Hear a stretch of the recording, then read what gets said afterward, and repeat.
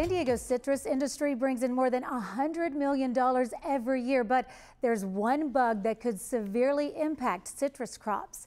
In this Earth 8 report, Sean Stiles explains how San Diegans can help protect our ecosystem by inspecting trees in your own backyard. This is a healthy citrus tree, but if the Asian citrus psyllid were to get on it, it could kill it in no time.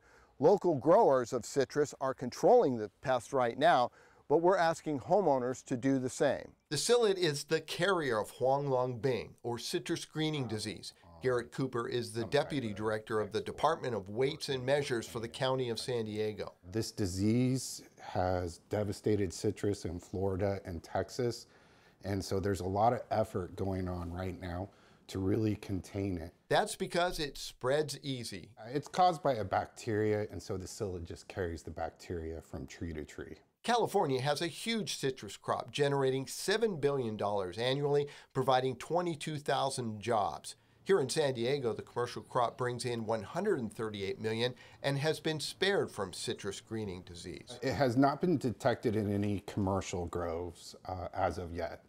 So it's mainly been detected at residential properties, which have all been quarantined. We have 3 quarantines in place to try and, again, contain it and make sure it doesn't spread. So there's one in Oceanside, one in Rancho Bernardo, and one in Valley Center. Take care of controlling that psyllid population. David Ross is a senior manager at Walter Anderson Nursery and contacted me to get the word out to homeowners. They need to inspect their trees to look for Asian citrus psyllid. It's just a tiny little dark colored bug that gets onto the new growth at a 45-degree angle. The problem is there is no cure for citrus greening disease. It only takes one tree to attract the psyllid, and because we cannot control the disease, we need to control the bug that spreads the disease. That means inspecting your citrus trees regularly and treating them twice a year or when the psyllid is found. One of the best sprays that I recommend for citrus is horticultural oil.